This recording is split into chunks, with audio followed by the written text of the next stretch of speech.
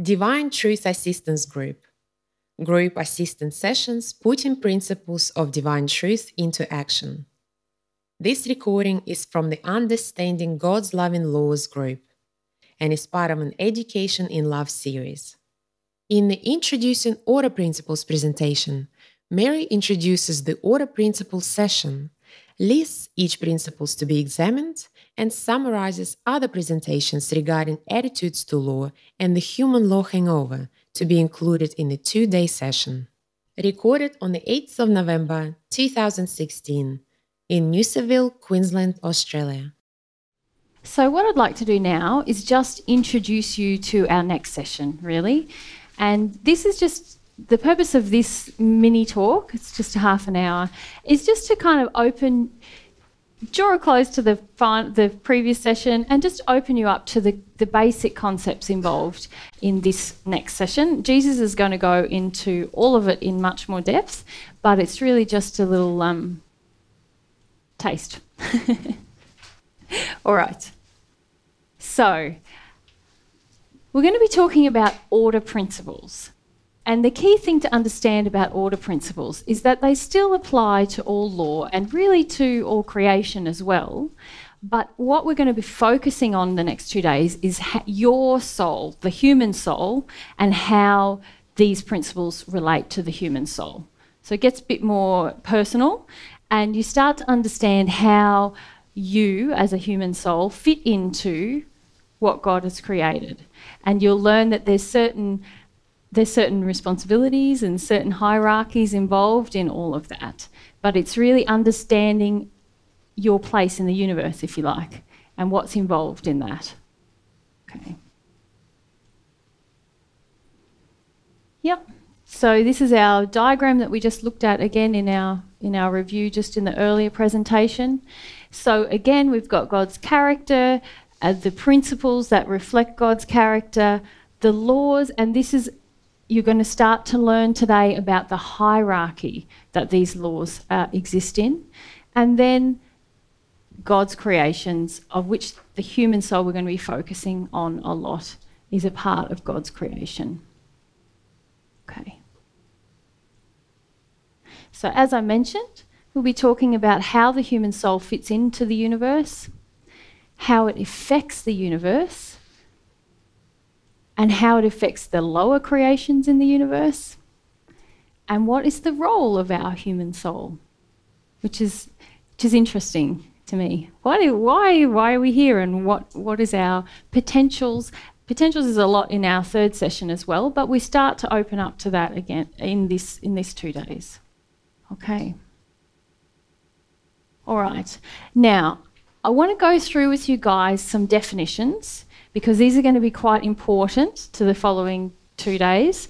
These definitions are important to grasp if you're going to fully kind of understand what Jesus is teaching with you. There's no need to write them down, they're in your outlines, and again, Jesus will go through these again with you, but this is just to start opening your mind up to it, okay? So, as we learned in our first assistance group, each of us as a human soul has been gifted with free will. There are many gifts and responsibilities that pertain to this gift of free will. So these order principles that Jesus will be discussing with you, you'll see how things are applied specifically to us as human souls because we have this gift of free will. And you can't give it back. We established that in the first assistance. It's a no returns gift. Okay. So as I said, many apply because you have the gift of free will. And the principles that are presented, that Jesus is going to present to you, have a direct impact upon our soul. So they affect us in our soul. All right. Everyone okay with that one? It's kind of ground we've covered before, isn't it? Self-responsibility. Now, this is kind of key to this entire week. We really want to help you understand a lot more about what is self-responsibility. So let's just briefly talk about it now. Self-responsibility is the law-based requirement of self-awareness, to seek love and truth and understanding of all of the principles of love and law, and the loving ownership and expression of one's will, desire, passion, emotion, attitudes, intentions, thoughts, and actions in harmony with God's principles and laws.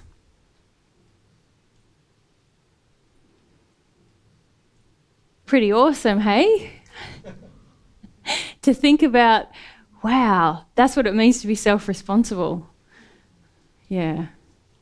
Yeah. Does anyone have any questions? It's not really, as I said, Jesus is going to go through it more with you later, and hopefully you've had the chance to read that. But there's a lot to it. If you think about it, it's actually quite simple also. If you start to embrace and live by principles, a lot of these things happen automatically. Yeah. Okay. All right. So they're your key definitions that have keeping in mind. You can ask Jesus more about the implications of what we just shared there as you get into your specific presentations, and I'll talk about what the presentations are going to be now. So, remember our foundation principles that we covered in the first 2 days were love, truth, life, development, economy, function, permanence, and scope. Now, in this section, we're going to be talking about order principles, and they include hierarchy, governance, responsibility, and compensation. So just 4 principles for this next 2 days. And then in our final 2 days, in our last session, we'll be talking about will, desire, redemption, and transformation. As you can see, we've kind of ordered these sort of logically so they build upon one another, and as you go through the sessions you'll get to feel that more and more as well. All right, let's talk about your specific presentations over the next 2 days. Hierarchy. So you're going to learn that there's actually 2 key hierarchies. There's a hierarchy of law and there's a hierarchy of creations. So God has creations and God has made law, and both exist in a hierarchy, but those 2 hierarchies are also very related. So that's probably the key thing that I'd like you to just start opening up your mind to, because Jesus is going to get into it in much more detail. But if you can think, okay, law, creation, both have their own hierarchy, but it's very interconnected. Okay?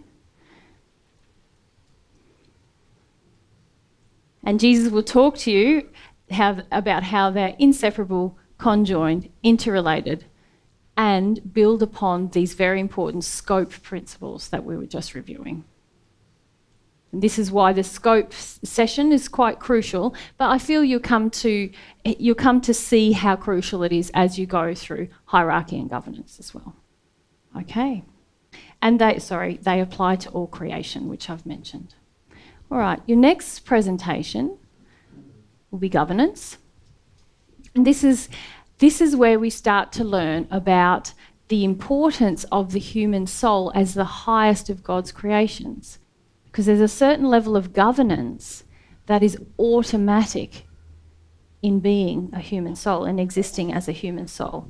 So whether you want it or not, and whether it's a potential or just realised, there's certain levels of governance that are only potentials for us depending on our level of self-responsibility. Okay, so if we just read what we've got there, since humans have been given power over all other creation, whether that's a potential or realised power, and also the potential to create ourselves, humans are also bound to additional laws regarding the governance of other creations. So that means because we have this capacity to govern other creation, there are laws that impact upon us specifically with relationship to how we govern. Does that make sense? Yeah? All right. responsibility, and you'll see that a lot of these are quite linked or build upon the others. As we mentioned with governance, when it comes to responsibility, since humans have been given power over all other creation, whether it's a potential or just realised, and they have the ability to use their will and make choices and decisions affecting other creations, humans have also been made responsible for the way that governance is exercised. So that means there's implications. We are made to be responsible. Responsibility is enforced upon us through law because we have this capacity to govern. Make sense? Yep. All right. And finally, compensation.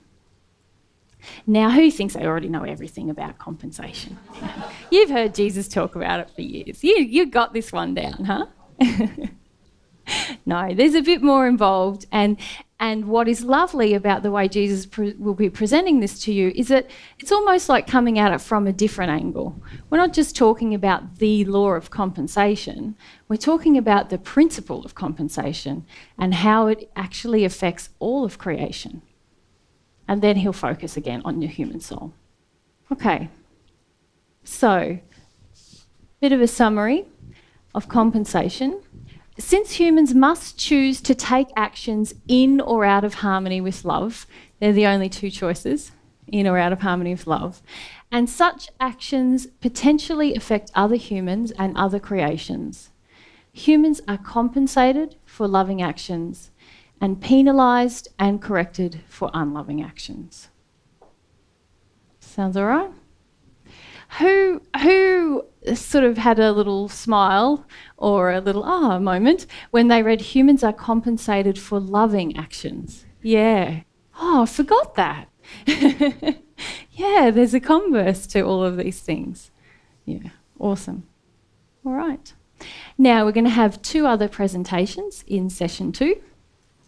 And they are going to be sort of a follow-on from this talk you had yesterday with Jesus of the human law comparison. So, we're going to talk about law-related attitudes and emotions. And who's already read the handout for that one? Yeah? Find it interesting? Find it a bit bamboozling? Someone just shook their head. Yeah.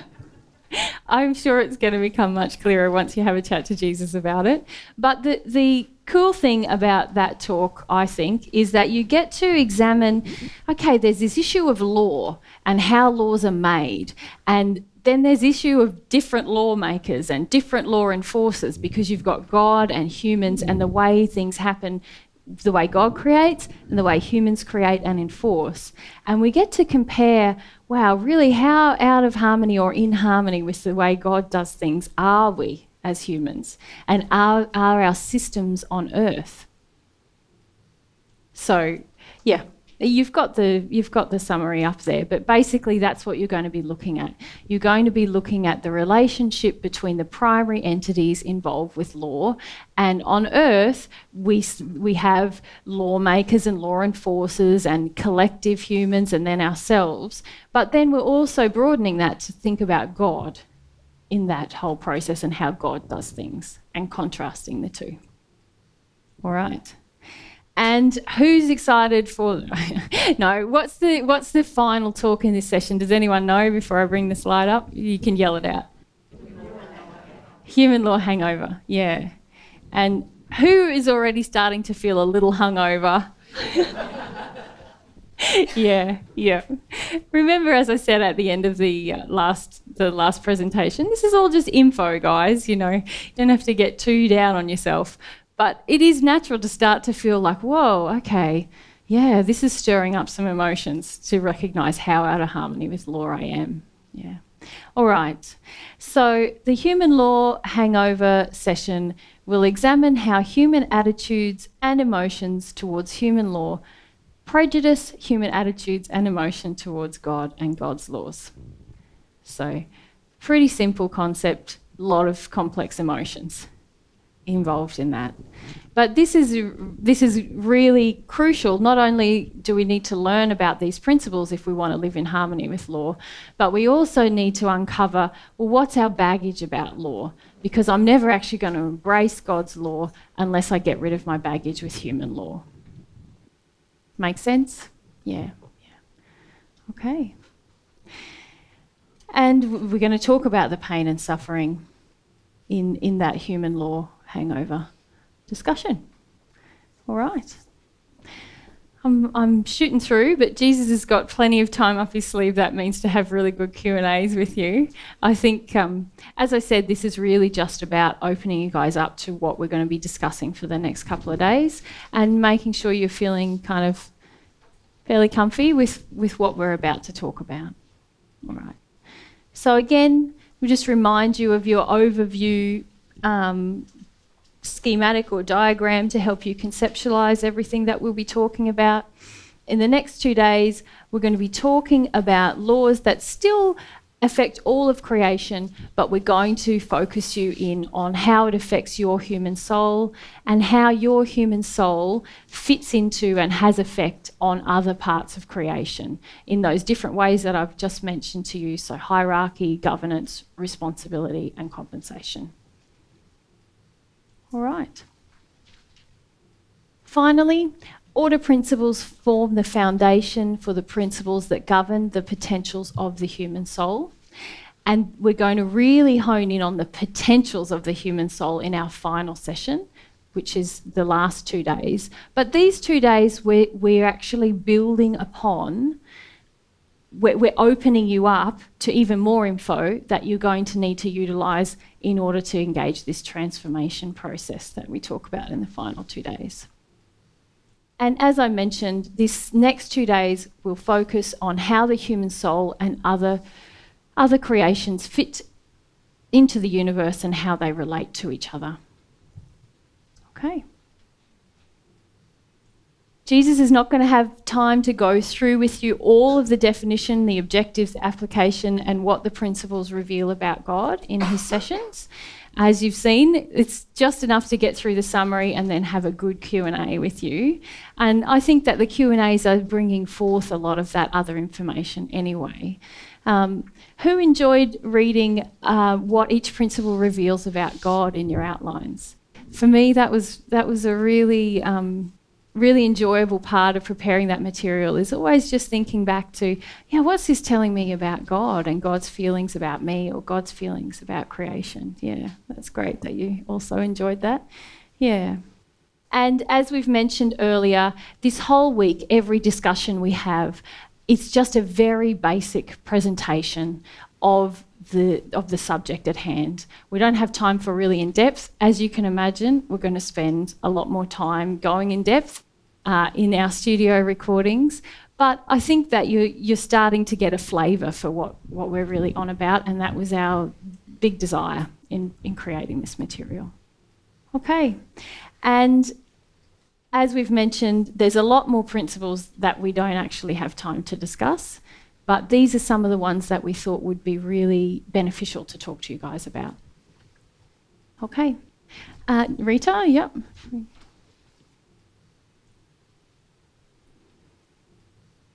When you talk about the human soul, do you talk about the complete soul or the soul we are now? You are a complete soul right now. So you talk in the 36th So I'll answer you, no, that's a unified soul. So you're going to hear from Jesus what we're going to talk about, but every soul is, the definition of a human soul is 2 halves of a soul. So what we just call them, we call them your human soul in a lot of our discussions, just to help you kind of conceptualize what we're talking about. But the truth is, a human soul has 2 halves, and so when we discuss the human soul, we're talking about that.